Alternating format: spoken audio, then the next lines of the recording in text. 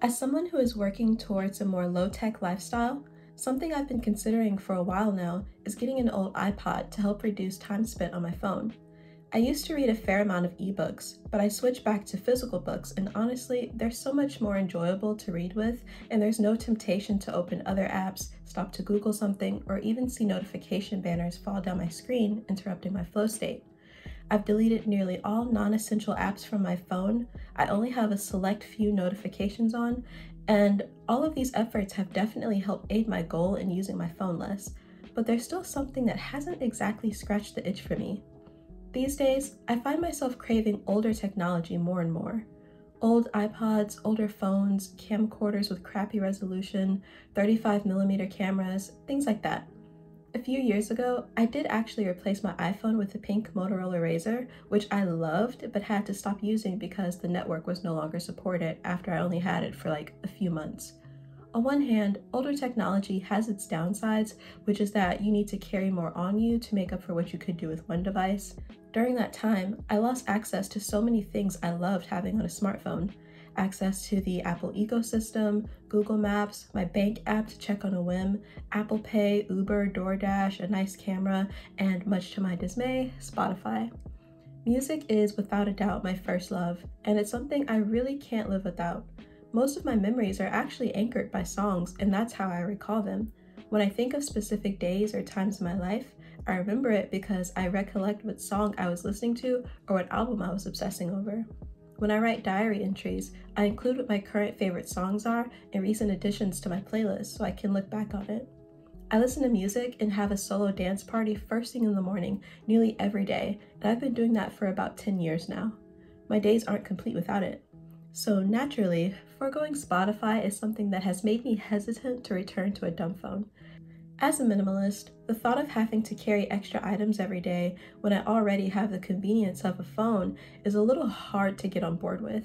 I figured that I wouldn't go back to dumb phones anytime soon since I really just don't want to have to carry a camera, notebook, pen, iPod, and other things on me as well to make up for what I lost. Lately, I've changed my mind and have since embraced the little joys that come from those single-use items, especially my iPod. I've had an iPod before, my first being an iPod Touch since by the time I was old enough to have one, Apple had long since moved on from the classics and touchscreens were in full effect.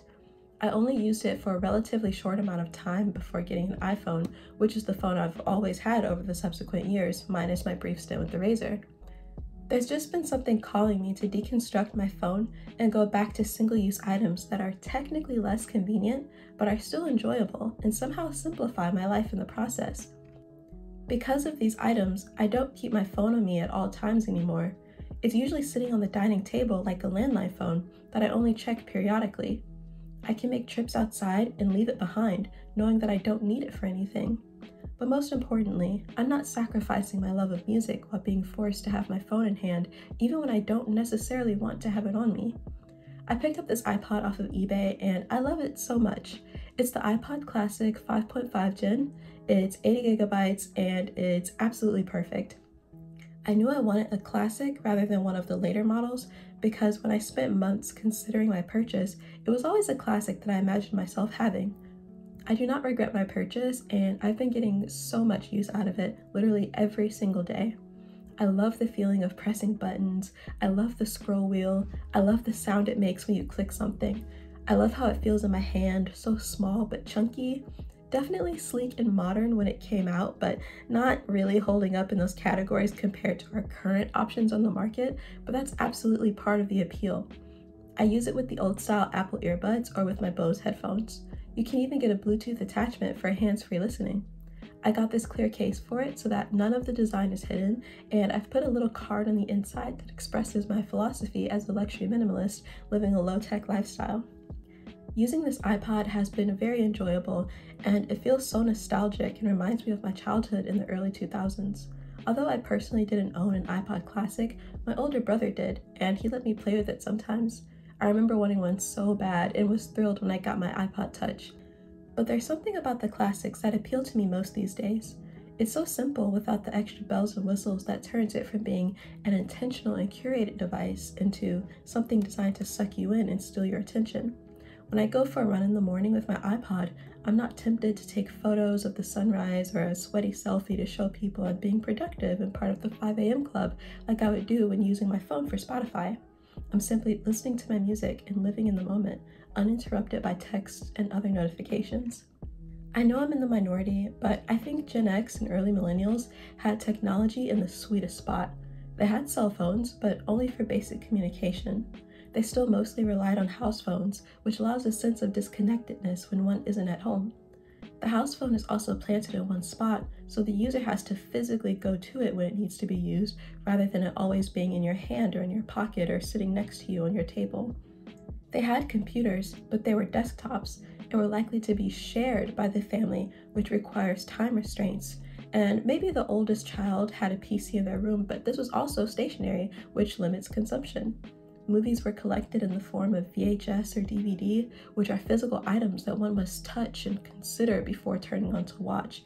Much less likely to pop around multiple titles or feel fatigued by the thousands of options presented on a screen as you were limited by your own collection. Even more well-to-do families who could afford like those really cool game consoles and other fancy gadgets for entertainment faced the issue that they were likely for home use and not exactly portable. When one left the home, for the most part, they couldn't escape into a world of tech.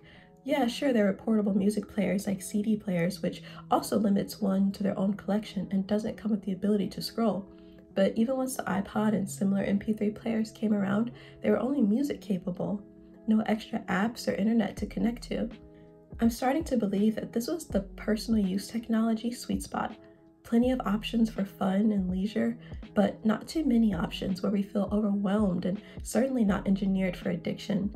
And of course, all of the modern luxuries were fully implemented, like washers, dryers, vacuums, nice big TVs, and everything else. So there was streamlined home labor, a bevy of entertainment, and less addictions. Yeah, you'd see a guy who stays home all day and has a video game addiction, and maybe people who watch too much TV, but even those require the addict to be home. Unlike today, where there's way more addictions available on our phones with games and social media, and unfortunately, they're portable. Like I said, I'm a minimalist, so I do appreciate the ability to have such a light everyday carry since it's all wrapped up in my iPhone, but I can't deny that yearning to simplify and return to objects that actually do require more friction to use.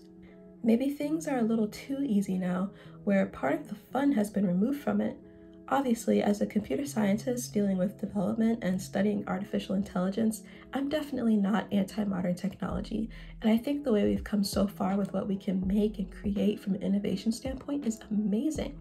Like the fact that this small device can be a camera, GPS, telephone, do texting, have games, internet, social media, FaceTime, and so much more is absolutely astounding. I just wonder if we've gotten so convenient that we've lost the plot a bit. Like a prince who has everything done for him, even down to having someone brush his teeth. There's something that ends up being a little sour when you're too pampered. As it turns out, I think one of the best ways I can pamper myself with technology is to say no to it sometimes and use it in a simpler way. So that is why I have been using an iPod lately, and it's been an absolutely amazing experience. Sure, it does take more time, having to go onto iTunes and put songs on there manually rather than being able to just search for anything at any time on Spotify. But that also is part of the appeal. That's part of the enjoyment of it, having to take the time to really think it out, and I can't do it in the moment. I have to wait until I get home. It allows me to slow down a bit and not have everything happen so instantaneously, so spur of the moment. I think this is actually very valuable. And as Gen Z, it's not something that I was always able to experience in life, because my entire life, or at least the majority of it, has been about getting things as streamlined and as convenient as possible. I've actually been enjoying the somewhat lack of convenience, and I think that it's something that we should all be able to experience a little bit more just by stepping away from a few of these hyper convenient technologies and going to something that requires just a bit more effort.